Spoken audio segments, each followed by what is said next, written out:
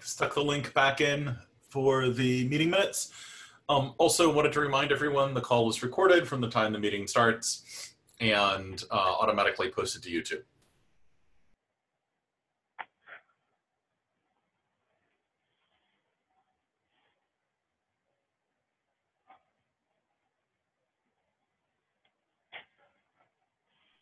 Actually, one of the amazing things that I discovered was the videos are not automatically posted. There's actually someone sitting there who actually drags the video on. So we really need to send that person like flowers or something. Absolutely. I think I know who it is. Let me see what I can do for KubeCon.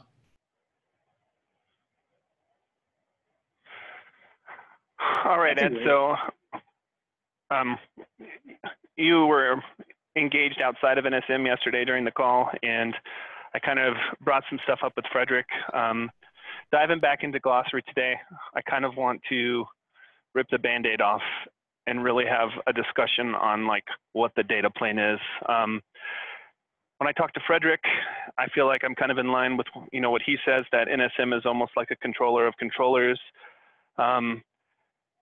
It seems like there's some weirdness from like what the daemon does, because it seems like right now the data plane concept is very Kubernetes centric, and then it gets super, super weird when we start moving into like some of Romkey's use cases, et cetera. Because if I'm living in a Vim, I'm not actually talking directly to the data plane at this point. At least from like some of the examples and some of the use case documents that I've been looking at, it seems like in this instance, from NSM's perspective, the data plane is really Neutron. It's making API calls, making requests, getting stuff instantiated. It very well could be. So, I mean, part of the thing is, and I may have not sufficiently emphasized this, is, do you remember in the deep dive talk where I made this point about talking about the abstract architecture and then the architecture specific to Kubernetes? A big part of why I did that is because there are certain aspects of the system as currently written in code that are pretty specific to Kubernetes. So for example, as you've pointed out, the data plane that we run in Kubernetes is quite dissimilar from the data plane that we might choose to run in some other environment, right? At the end of the day, what it really comes down to is something has to stand up the plumbing for the point-to-point connections. And the other thing that's very interesting about data planes as a concept when you think about them, and this is where I think we've gotten hung up in the past, is I don't know how many folks have ever had the privilege of actually working on building a real physical router or switch. But you end up with some kind of a control module, and it has what it believes is the control plane, because it's on top, and it goes and it talks to something below it that it thinks is the data plane. The something below it actually is the control plane that then farms it out to a bunch of line cards, and it thinks of itself as the control plane, and the line cards is the data plane. When you get to the line cards, there is a control plane local to the line cards that's actually being talked to. It thinks of itself as the control plane, and it pushes things further down into the data plane on the line card. And if you're really having a fun time, the line card has daughter cards, and the whole dance repeats again. So my experience has been that the most productive definition of a data plane is one of two things, right? Used sadly interchangeably. The first definition would be to say that a data plane is that thing which you talk to when you would like the handling of packets to happen in some way, right? So it may be that internal to that thing, it's talking further down the line, as in the example that I gave. But effectively, from your point of view, you happen to sit in the system, that thing is the data plane because it's the thing you ask to do things that involve handling packets. That's one way of defining data plane. The other way of defining data plane, which is often less useful, but is still valid, is to say the data plane is the thing that actually touches the packets. Now, it's interesting to note that Neutron is absolutely not the data plane in the second definition. In fact, very few things are actually the data plane in the second definition, which is why its scope of utility is less.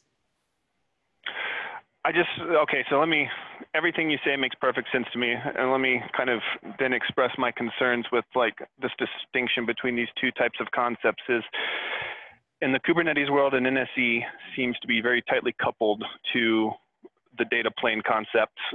And I mean, we're not going to try to make Neutron an NSE, are we? Because an NSE tends to be directly in the second definition of a data plane where there is flow of packets going in and out of an entity. So in this case, it would be a VM that Neutron is provisioning for you. But in the Kubernetes space, like there's also like a fracturing of how we treat Kubernetes versus everything else. Like, say I want to go into the PNF space. I can go into the PNF space by either having the daemon call a controller such as ODL, and in this instance, from NSIP's perspective, ODL is my data plane, right? From like the first definition that you gave me. But then I can also have an instance where I'm, taking some of that general purpose compute on an NCS box or a Juniper MX box or whatever, hosting like a container that's running our daemon, and now that's the data plane, and it's making requests directly to the box, maybe via its APIs, right? So we're getting into like this weird scenario, and it's making me a little bit nervous because Frederick was talking about his interactions at Mobile World Congress. There's starting to be these third parties that are going to be interested in building these NSEs. And it seems like there's going to be a very disconjointed way because it doesn't seem like everything's treated quote unquote the same, which is kind of what we're trying to normalize here with this glossary is like, this is a data plane, this is an NSE, this is an NSC. And the way that it's set up now, depending on like what space I want to work in, it seems like we're running the risk of having very disjointed like implementations of an NSE, a data plane, et cetera, et cetera. So I'm just kind of curious why Kubernetes isn't treated the same, where like I just call the Kubernetes APIs and ask for stuff, other than the fact that the namespace injection is weird. Yes. So there's a lot to unpack there. So the first thing is when you mentioned about Neutron. So like, why could Neutron not be an NSE? Because if you think about what service Neutron provides, it provides things like a bridge domain or a subnet, and those actually fall square into being a service in the definition of how a network service looks at things. I didn't say that it wouldn't be an NFV though, right? I said that it's not going to have any traffic flow through it at any point in time, unless you're going to try to like make an abstract of like the Neutron router, which is its own little Linux namespace, et cetera. But I'm just saying though, right? Like, am I going to pack Neutron into an NSE so that I can treat it and call it a certain way? Let's actually back up and look at that concrete example, because I think it's a really interesting one, right? So this is part of why I always start with the definition of a network service, always. Right? So Neutron is providing a network service, full stop, right? That's what Neutron does. And so you can imagine having a pod running in Kubernetes, or even some other thing running someplace that would like to consume the network service that is a Neutron network, right? So you want a specific Neutron network that you want an L2, L3 connection to. And so at that point, you need to basically look at, okay, how do I connect that client to something that will provide me with that network service, right? Now, if you look at the Neutron case, what that's going to inevitably look like is provisioning on a vSwitch somewhere, a VXLAN or other sort of port that plumbs into the bridge domain that is Neutron, right? And so if you really want to put a fine tack on it, you can say the network service endpoint that you are actually connecting the workload to is actually a particular vSwitch that is part of providing that Neutron network that you're providing with, say, a VXLAN connection as the point-to-point connection there. And that's how you would treat Neutron as a network service. And then when you go track down the concrete thing you're talking to for that, it's going to be some vSwitch running on some particular host node for Neutron. That is the way that you get gated into the system. Does that make sense? Yep. Now, one of the things that may be useful, because I get your point about this sounds different in lots of places. So picture this conceptually as a tree, right? So if you start on a particular network service mesh as an abstract thing, because then you can start at the abstract and drill down to the concrete. And if instead of looking side by side to your siblings, you look up to your parent node, and then how that reflects down to the siblings, it's a much more familiar game. Does that make sense? Yeah, no, I mean, everything you say makes sense to me. It's just like what we're describing, we do it completely different in the Kubernetes space. Like, instead of just going through Kubernetes and demanding more things from Kubernetes, we're kind of like supplementing some of its functionality, I feel like. Well, and effectively, this is because we can, right? The unfortunate problem for OpenStack for the better part of half a decade has been you're trapped in Neutron whether Neutron meets your needs or not, right? And so, you know, effectively in a Vim, you have two options basically that you can play in OpenStack, right?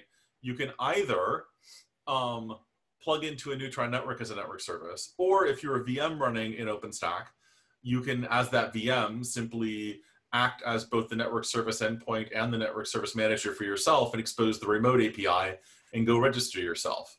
At which point, Neutron is a happenstance in that path. And you've completely bypassed what's going on in the networking for OpenStack.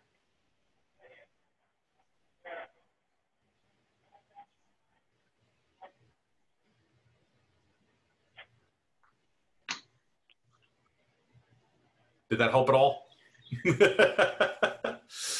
Well, I mean, yeah, I understand it. It doesn't make me feel any better.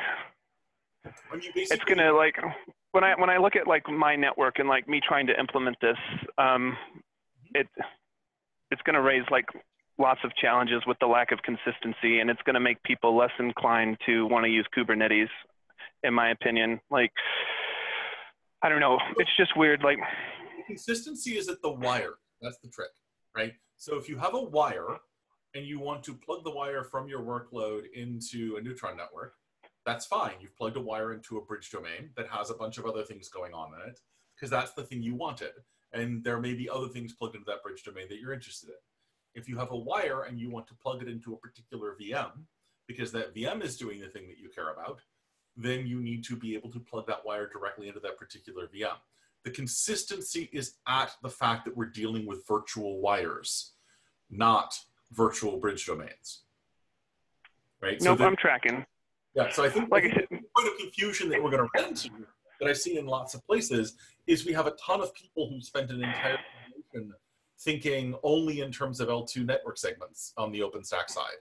And those segments don't even exist on the Kubernetes side, and it turns out they're a terrible abstraction for most of what you want to do. Like I said, like the thing that makes it a challenge for me in the Kubernetes, because I'm way less worried about the OpenStack space and like recreating the problems. It's just how, in certain instances, NSM wants to kind of bring the data plane with it versus me having my infrastructure out there with, you know, predefined data planes already in place. And we won't even call it a data plane. We'll just say the method that I'm going to forward packets, like the actual flow of something making a decision to saying, you know, forward it out of this physical or this virtual interface. Like NSM with a lot of these NSEs, a lot of times, you know, like, and I don't think that VPP is the default, you know, data plane, but like VPP tends to get packaged into a container, which also acts as an NSE, et cetera, et cetera. And then I don't understand like why NSM isn't just like, as I put up containers that maybe doesn't have any forwarding element in it at all. Like it's an NSC, but like maybe it's just Quagga or GoBGP with no forwarding element in it. All I want is to, you know, look at ASNs and push things, you know, with different headers, et cetera. And I want to rely on a completely separated data plane sitting underneath in the host. Like it seems like the methodology, and maybe it's just because this is the only examples I've seen, that I would have to pair something like, you know, VPP or OVS or something in that container with Quagga, so that way it's pushing and pulling packets in and out of, you know, this network stack versus it just consuming the data plane that sits underneath. So not necessarily at all. So let's take the simple example of a BGP route reflector, right? Let's say you want to run a BGP route reflector. If you're running a BGP route reflector, effectively what happens is you've got TCP connections coming in and TCP connections going out, right? You're not actually programming a data plane. You're just doing reflection of the routes that you receive as a BGP route reflector. That's not super different, quite frankly, from running a web server. I know that on the telco side, they like to talk about those things as VNFs, but they're really, from a cloud native point of view, they're just another application that talks TCP. Does that make sense? Mm-hmm. The place where life gets interesting is when you start touching packets. That's where things get interesting and different than just saying, oh yeah, just take FRR or a Quagga and stick it in a container and roll it out like any other pod, just like a web server or a Redis instance or anything else. It's when you actually need to start hauling packets across virtual wires because they're actually being processed by things. Because in the case of a BGP route reflector, it's not actually dealing with L2 or L3 payloads. It's talking about them, but it never deals with them, right? It's all an L4 and above kind of game. So I don't have to deliver L2 frames or L3 packets to a BGP route reflector. I just have to be able to get TCP streams to and from it. Does that help make sense at all, or? Yeah. You know, and as to sort of bringing the data plane along, I mean, NSM is only bringing a data plane in the places where the existing data plane is deficient for the purpose, right? And please note, deficient for the purpose is this purpose. It's not all purposes. The Kubernetes stuff is super good for the kind of application things that people normally want to write on it. It's really good at those things. But if the thing you want to do is to take a packet and move it through a collection of CNFs, the VPP data plane, the Kubernetes system was never designed for that. And the data plane that it has is incredibly ill-suited to that purpose. And so all NSM does is say, okay, great, we have a situation where we need dynamism, meaning we need to be able to have wires come and go, not just at the beginning of the life cycle of the system, and where we need to think in terms of wires, virtual wires, not in terms of entire cluster-wide L3 reachability. And you know, with all the other things that happen as part of Kubernetes as a network service, which Kubernetes networking is brilliant if you're writing an application. It's exactly what you want. But if you're writing a CNF, as many people have discovered, it's not great. Likewise, if you're running in OpenStack, right, and the Neutron networking is doing the things you want, then probably you just want to allow other workloads to connect to a Neutron network. And that's great. But if Neutron networks has nothing to do with what you're actually trying to accomplish, if what you really have is a packet handling VNF that is sitting in a VM that happens to be plugged into a Neutron network, the Neutron network is just your only option for getting out of that VNF. It's not really serving you. And so in that case, you probably want your VNF to expose itself as an NSE directly with a remote API so that it could accept incoming connections that may come in as you know, tunnels of various sorts, et cetera, so that it can get the wires from the people it's talking to and deal with them. You know, another good example is if I have a physical network that does SRv6, as an example, I'm going to throw this out for you, Daniel. That data plane is actually entirely capable of doing things that are the moral equivalent of virtual wires. You just have to ask it the right way.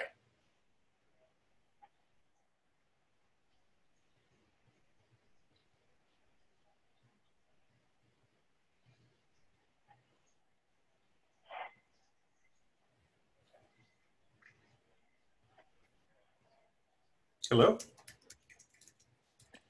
We can still hear you. So can we say that the data plane is, there's a connection, and we can like maybe define the connection as, you know, maybe some type of acknowledgement and then some type of sending of packets. And then there's the packet treatment portion of the data plane, which is some type of manipulation, changing headers, whatever. Seems like there's two pieces that compose and make the data plane. Isn't that the network service though? Because That's I mean, what I'm saying too. That's what I'm a little confused with. Right, because in the Neutron example, it's not providing you, like, well, here's the thing. It is providing NSM a connection, or ODL talking to PNFs is providing a connection, but it isn't actually, quote unquote, in the literal sense, providing said connection. It is just actuating it, right? Like, I don't know. The sneaky network people's heads are going to explode. Like, but maybe they're the ones that are going to. Maybe because of the explanation of the how Neutron works. For example, right now, in any kind of solutions we have like this, we have the kind of SDM control plane that comes in, whether it's Tungsten, whether it's ODL. Even Neutron, the way it works is defining as you do GRE, you do VXLAN, or you do those things. You're bound to what it thinks it should be doing. So that means that if I want to run, for example, Tungsten, I have to do the boxes that can actually talk with Tungsten to make it do the overlay correctly to the node. If I had a service plane or a control plane which is agnostic, so I have this, I need to connect router A to compute Kubernetes node B. And for me, I decided it's going to use I don't just VLAN. Then I will define in that NSM mesh the proper data plane I want to use for this. If I'm other company, but I decided I'm going to use IPsec tunnels, then I can actually make that work. I'm not bound to one telling me because I decided religiously that's going to be GRE and everybody needs to be GRE, which is right now the problems we always have. You want to build something, but because you kind of forced to design your network based on what the software vendor decided to be doing versus going the other way around. They're able to create a mesh and decide underneath what kind of protocols I need to be working with because of my end network. All of us have MPLS networks, which is the first burden we got is we need to find a gateway. We're going to centralize. We've built everything like flat out across networks. We removed summarization because we wanted to be able to do MPLS. But we're jamming every traffic onto one box that needs to be translating one data plane to another because it's the only way to work with the virtual world, which is, to me, it was the biggest challenge we still have. So if I'm able to do with NSM that abstraction, that say I have a physical box, I decide it's going to be, I'm going to use that kind of tunneling or that kind of overlay of packet measure and packet encapsulation to go to wherever I need to be. I think that's why I think it's a valuable point.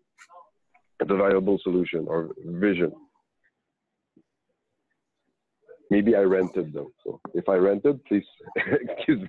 I'm just happy to have people who are not me ranting. I'm definitely over ranted.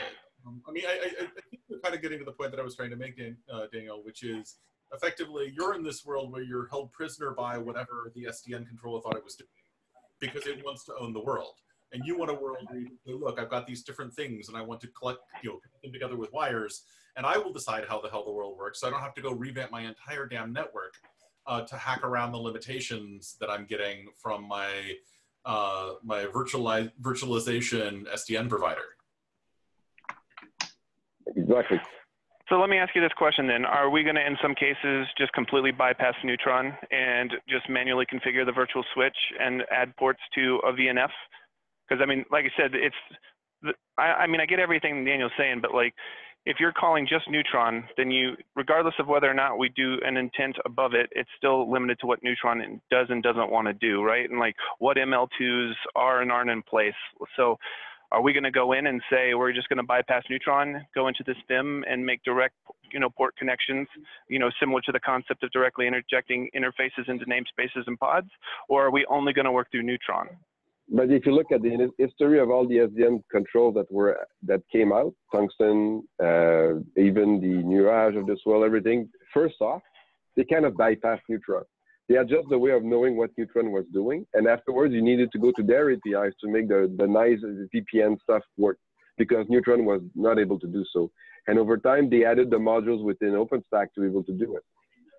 So doing it the same way now means maybe I should have stayed this way because, and the cool things with CRDs and things like this, I can still make it happen and make it look like an umbrella of APIs which are standardized, but I don't have to recode everything to make it work, which is one of the big challenges we've had.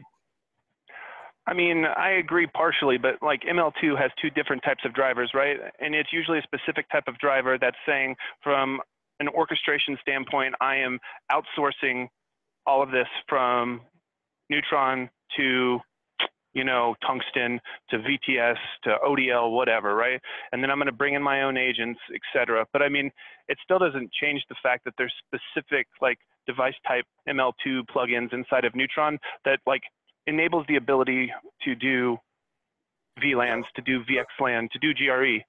What typically was happening in my experience the last time I put my head over the wall was that what would occur would be that you would get, effectively what people did is you would simply redefine what all the words in Neutron meant, right?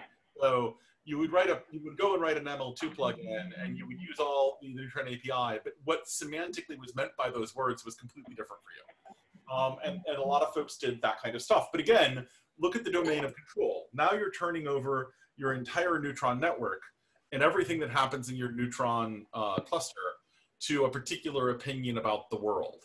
What we do here that's quite different is that we essentially allow you to connect the pieces together so there can be multiple opinions about the world going on simultaneously. It's not our problem.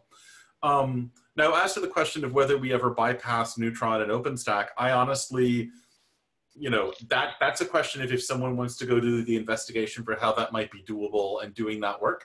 I don't honestly know what the appetite is in the OpenStack world for that. I know that OpenStack has historically taken actions to prevent anything that is Neutron from happening, that is not Neutron from happening with networking. You know, maybe their opinions will be different now, but effectively from a broader network service mesh point of view, all we need is something that talks the network service mesh gRPC APIs, and we're good to go. So if somebody were to go and do something like this for Neutron, where it basically will do the direct wires into VMs in Neutron, like that would be something we would be okay attaching to, because it's not something that, you know, that differs from the way the world looks to us. The world still looks like somebody advertised a network service endpoint. We can reach out to someone who can help us connect to it. And that someone ensures that that end of the connection happens.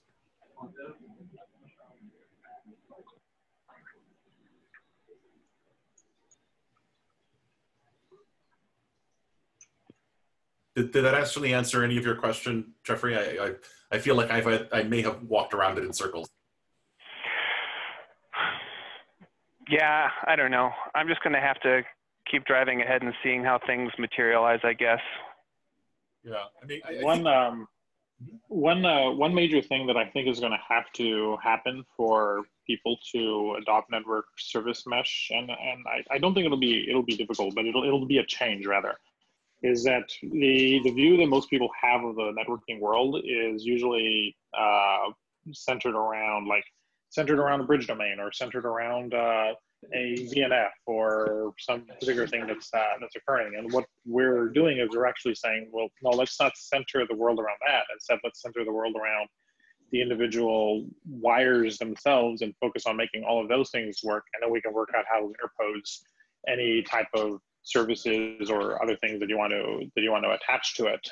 And so there's going to be a change in how people think about networking as they start to use network service mesh. And I think it's something that'll come naturally. Like the people here in this conversation are already going through that transition to a significant degree.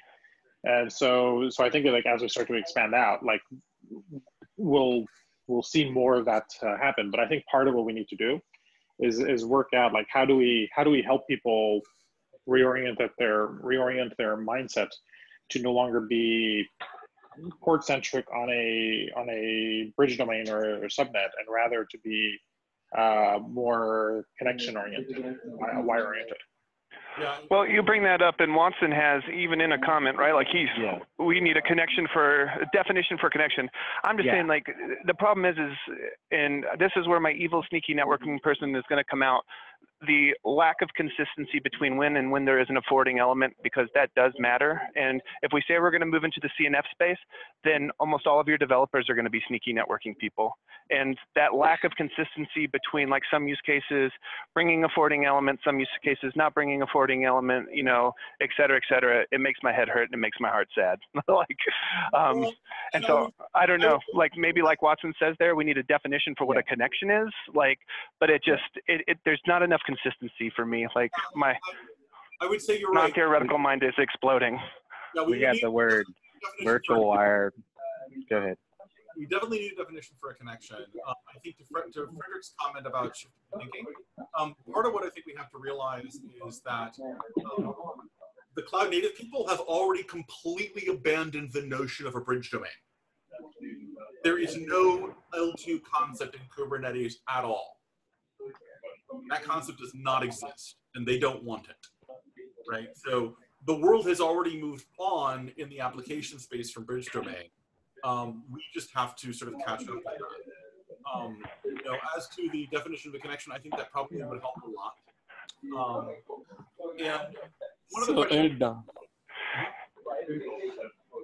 Here's my only thing on that, Ed. I know that, like, Kubernetes doesn't have this concept of L2, but it doesn't change the fact that there is a virtual switch or a pass-through technology with something doing like something is looking up MAC addresses and making decisions on what ports to forward things out of. Like, just because Kubernetes wants to ignore all that, and I'm completely supportive of the idea that we continue to like abstract that from them, it doesn't change the fact that there is something that is looking at MAC addresses and saying, guess what, you're gonna go out this port because that's what ARP told me. Like, that doesn't go away just because Kubernetes ignores it. Actually not.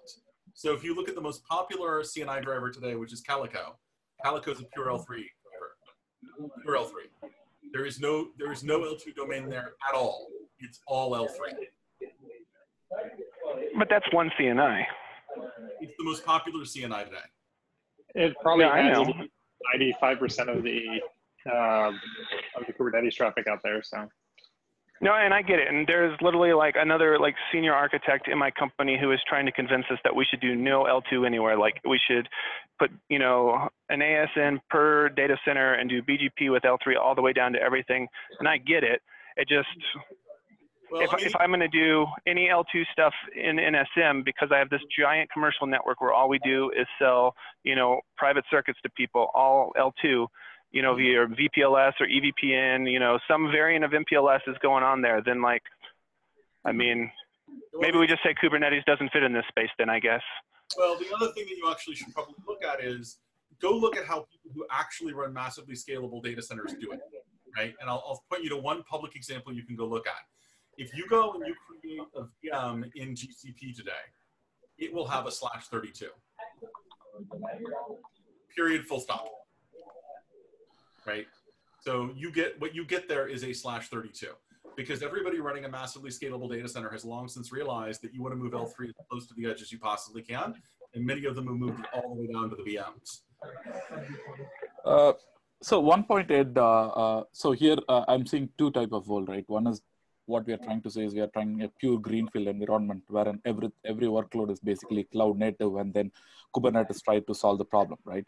But back in the service provider world, we are also seeing a bit of hybrid where you would have physical network function, virtual network function, and as well as the cloud native, right?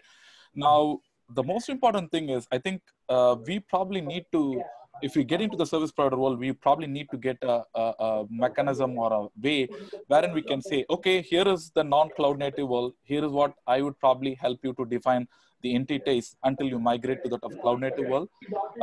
And probably we may need to put in definitions or some steps or exercise that would essentially help embrace the non-cloud native world, right?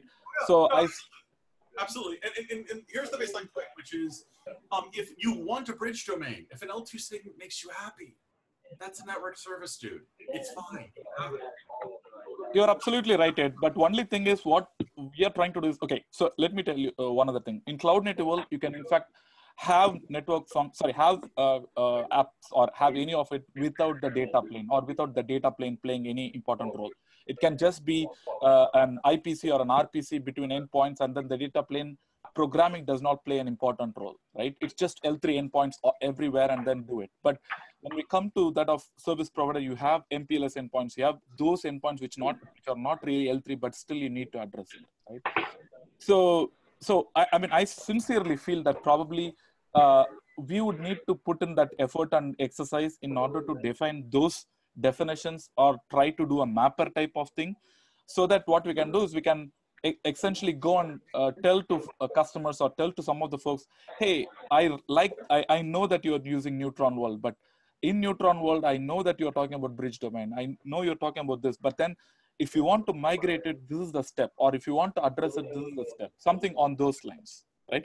But I mean, what I'm feeling is either we can continue to do here, or we can in fact have a separate discussion wherein people who are interested in trying to bridge the gap between Neutron or physical world and then try to do it, right? Because I really love the way we are driving NSM, but only thing is, I mean, we don't want to really, I mean, I should put it in a different way. We should probably be focusing on what is right for the pure cloud native world, but also try to get the rest of the world be part of the journey. That's what I'm trying to say. No, I'm completely with you. So my suggestion would be the following, which is, in terms of the legacy world, if I have a world where I am like Neutron in OpenStack, where I've got a pure L2 segment, right, an L2 network that I'm dealing with, you can absolutely connect workloads to that L2 network as a network service, right? So if you go and run a pod in Kubernetes, you want it connected to your OpenStack Neutron network. That Neutron network is a network service. We should be able to connect you to that as a network service. We'll have payload type L2, and away you go. Right? Now you're away you're going. If you want to move further than that, say I actually want something. Sorry, can I go? Can request others to go on mute, please? Yeah, there's a lot of background noise from. Yeah. There we go. So I mean, you can absolutely do that. I think that's actually exactly the right first step because, as I think Jeffrey's pointed out, there's a lot of legacy in the world, and it will be a lot of legacy for a long time. And so I think that first step of, okay, great, how do I offer my Neutron networks as network services to the broader universe, some of which is going to be cloud native in Kubernetes? I think that's an important first step. It's just not the last step. Yes, but one thing I think what I strongly feel is also we would need to seriously look at how do we address the data plane elements, right? When we say data plane elements, where is the plumbing happening, whether the plumbing is enough, aspects like that. Yeah, I mean, one thing to keep in mind is the plumbing is very distributed and federated here, as opposed to being centrally controlled, generally speaking, right? So if I'm running a Kubernetes cluster over here, and in that Kubernetes cluster I have a pod, then I'm probably talking to something that looks roughly like the VPP data plane right now, even though it may or may not be driven by VPP agent, right? And it just produces cross connects. If I am over on the OpenStack side and I am exposing Neutron networks as a network service, I'm probably something that talks the NSM remote API and that basically picks a vSwitch instance and sticks a VXLAN endpoint into that instance and configures it, even though there's no VM on the other end, and passes that back as the remote into the connection to whoever talked to me. I don't have to have a single unified data plane for the whole world. This is, I think, part of where we're actually in a post-SDN world. SDN basically presumed that you had a single entity that controlled all things. And in NSM, we're in a world where that doesn't have to be true, which means that we can actually collaborate with all the things, which was not possible in the SDN, I must control all the things model.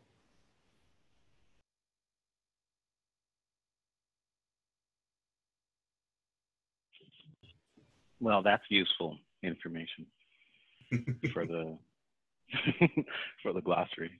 And probably yeah. So I think at the end of the day, part of what it comes down to is something has to arrange for the connection to whatever is providing the network service, and it may be some things at different points in the architecture, right? So it may be a data plane on a Kubernetes node where the pod is running, but it may also be something that is twiddling vSwitches in OpenStack to expose what OpenStack would think of as a port. Okay, can I have one other suggestion here, please? So what we can do is we can probably create a separate section and then say, these are the mappings, right? And then try to keep this specific to that of the cloud native world, right? So just a suggestion.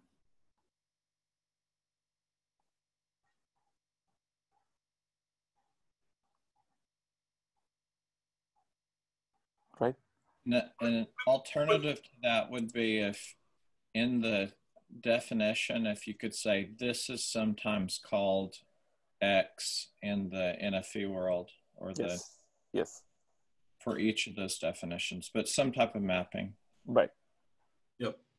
So let me ask a question. I keep going back to talking about this sort of tree approach and saying there's the definition of things in the abstract, and then there's the particular ways that they instantiate in the broader world. Would it be helpful to sort of build out that tree in the glossary documentation we're talking about? I think so. Yeah, I tend to think abstract to concrete personally. Well, that's not true. I think both. But I know that people have different tastes. I know lots of very smart people who think from the concrete up to the abstract. And I know lots of very smart people who think from the abstract down to the concrete. And I know a few very smart people who start in the middle and think outward. Those guys are really interesting to talk to. But, try. I think we just need more definitions. And I think to Watson's point, we need to unpack some of these things that are just too complicated to get under a single bold little statement there, right? Like, I mean, in the NSM context, a data plane is just anything that you can request to forward packets, whether there's a layer of abstraction between you and that forwarding plane or not. Like NSM's going to go and say, Neutron, give me this. Kubernetes, give me this. Kubernetes, you don't give me what I need, so I'm going to go around you and make a request for a kernel interface on my own. But like unpacking those things and then talking about like, you know, separating and making it granular enough so it's obvious that like, okay, this is at the highest level how the developer is going to look at this. And then here's these sub considerations for the developers who are going to be writing network service endpoints and writing network services themselves. Because I mean, I know we keep saying we want to like appeal to the application development community, but Sarah's going to write her app and then request a network service by name, right? Like that's how it works.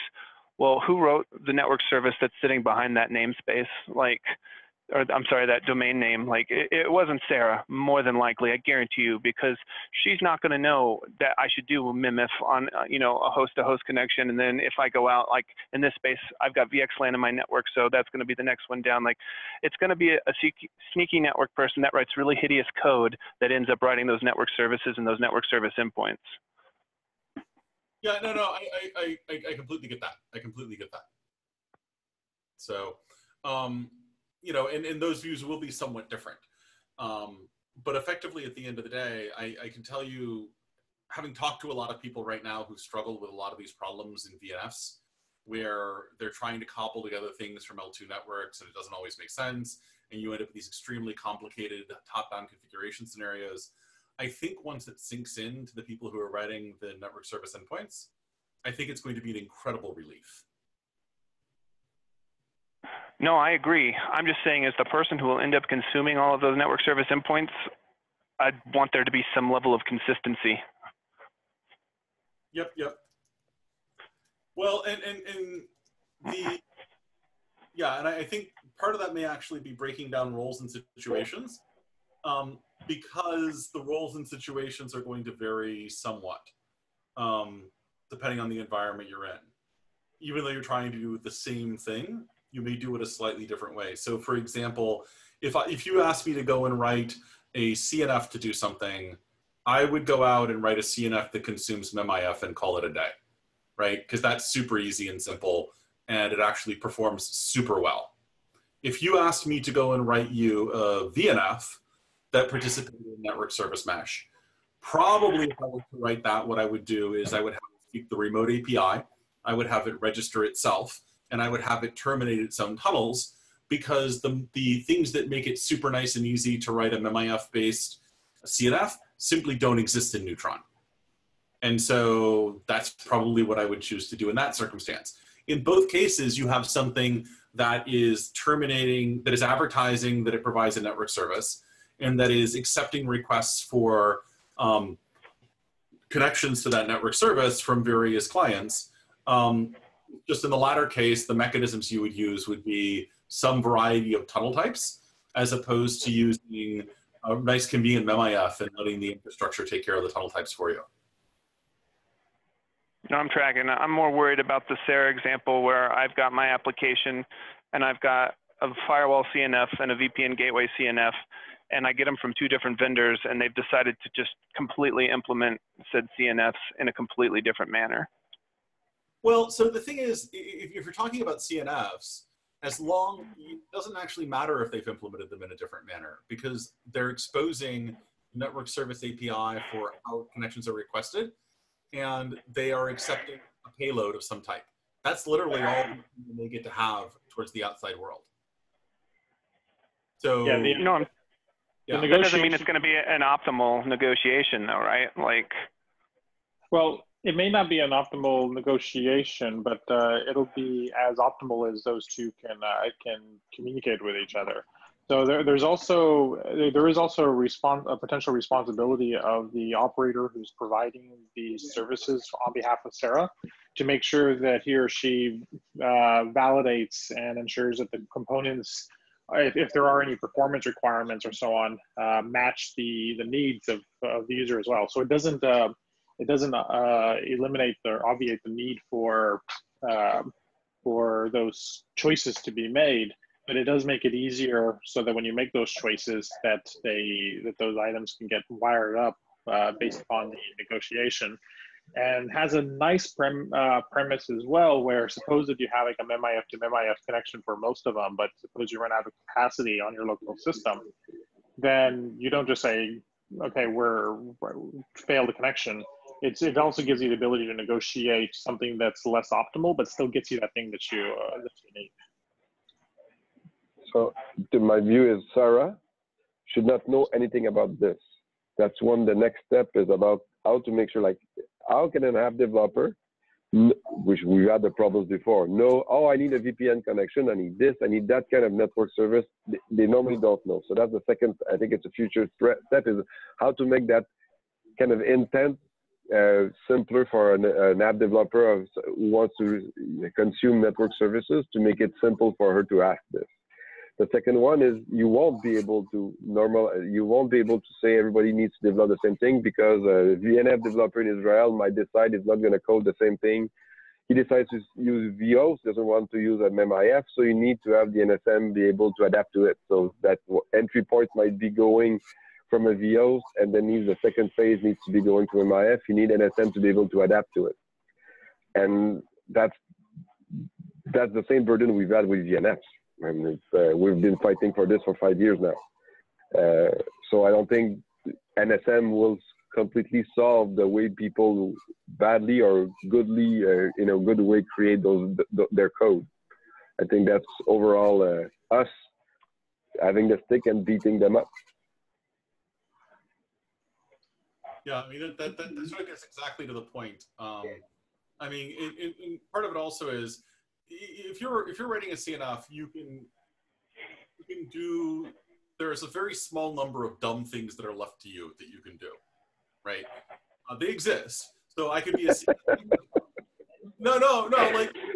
Like part of good design is limiting the amount of stupid available to your consumers, right? Exactly. That's what those definitions like put some guardrails in place so these goofballs just going to go off into right field designing something rando. Like we can be like, look, you didn't follow like what the definition says this use case is. So this is crazy town. Yeah, absolutely. And so like, for example, let's look at the number of things that you could do as a CNF vendor that would be stupid, right? So if you look at the system today, things I could do as a CNF vendor that would be stupid.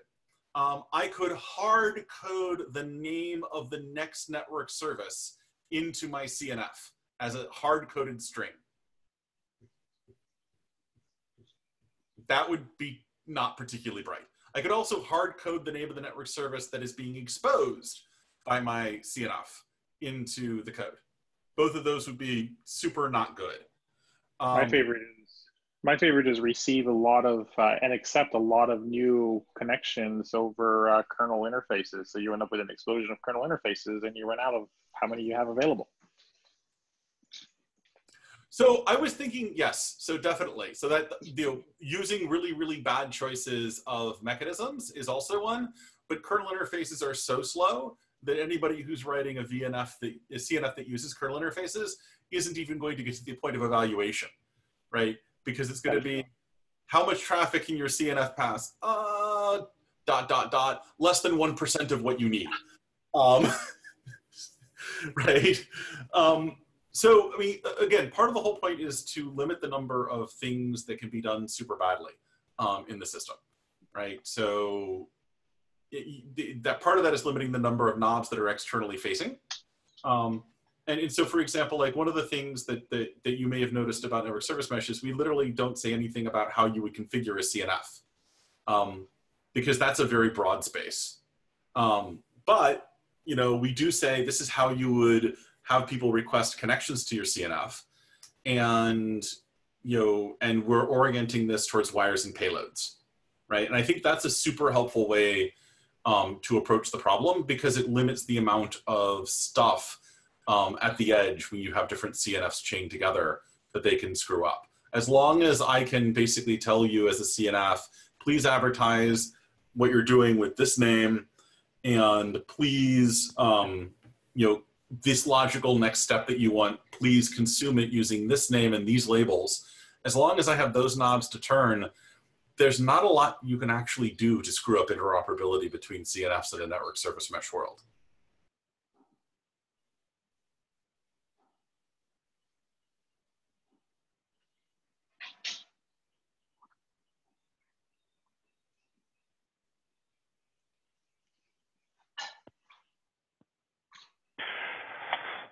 Okay, so what other like sub definitions within the data plane, and maybe we like tab those in or whatever. Because if I'm Sarah, all I care about is that top definition, this logical construct that provides me connections, right?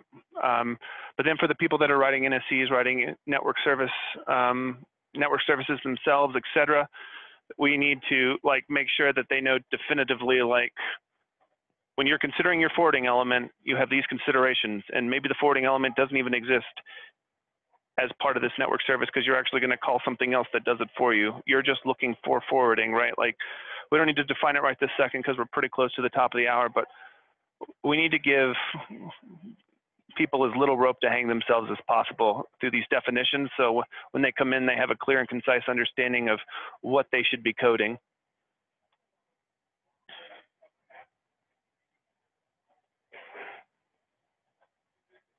Or if you guys think I'm crazy, I'm open to that suggestion as well. I don't think you're crazy. I do think I'm bad at operating a mute button. So you're bad at what? Oh, but actually, Jeff. I mean, bad at operating a mute button. Yes.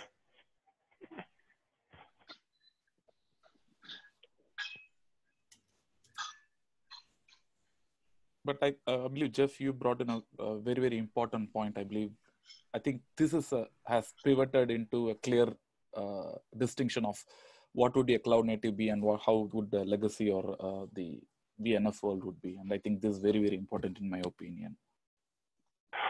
Right, like a roadmap of how you take your legacy Yes. stuff into the cloud native world. Like my personal goal for this glossary is that they can take this glossary and Nicolize SDK and start working on things, right? Like hopefully they do more research than that, but at a bare minimum, they know what like the definition of an individual component in this space is, and then they can use Nicolize SDK to like hack around with some stuff, and we give them some guardrails via said definitions to keep them from getting themselves into trouble. Quick question though, the SDK is currently Golang only. Do you think that there should be an example of how to use it from other languages, or even a SDK for C, for example, or Python? I don't know. Well, so for SDKs for other languages, great. For C, C has an annoying problem in that C has good protobuf support, but nobody has yet written a decent HTTP2 client library for C. So like client or server library for C. So gRPC tends not to be supported in C. It is supported in C++. It is supported in virtually every other language on earth. But so C is a little minor niggle. But I think if you look at what the SDK is doing, a lot of what it's doing is primarily helping you out around the actual gRPC calls themselves. Exactly. Multi-language. So I would be perfectly delighted if people were to start writing SDKs for other languages that would help them out in other languages. I think the real fundamental API is what's represented in the gRPC. Yeah.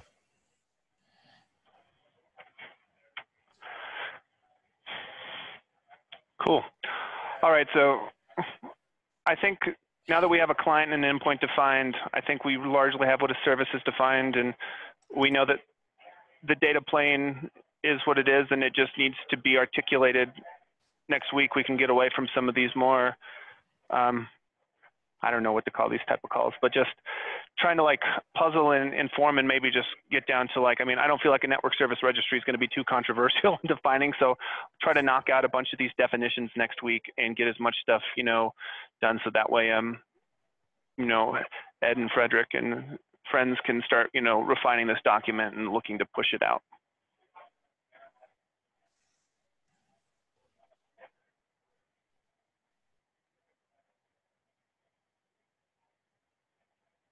Sound good? Is there any other topics that people, like from a definition standpoint, want to just really dive deep on next week before we start just trying to get a lot of the busy work out of the way?